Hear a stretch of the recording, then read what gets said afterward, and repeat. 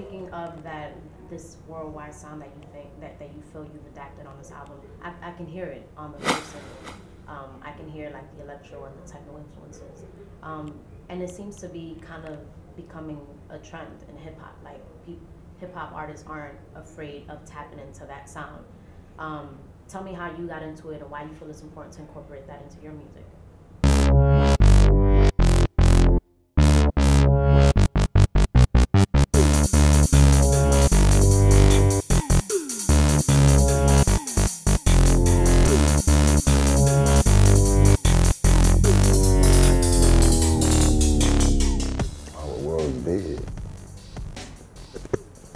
Learn, grow, and move. And it's very important if you want to grow.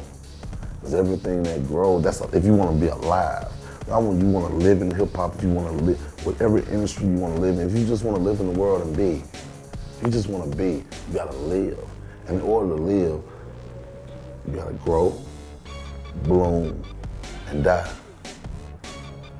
I'm in my growing process. You know, musically.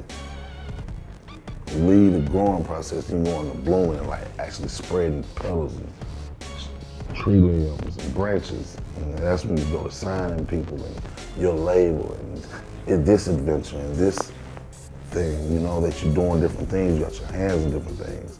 Right now I'm just in my growing process as an artist, you know. And if you're not growing as an artist, you might as well die. It's very easy to understand why so many one-hit wonders. You know, you can't come back with the same song next year because people have already tasted it. Because I'm human, and I understand human.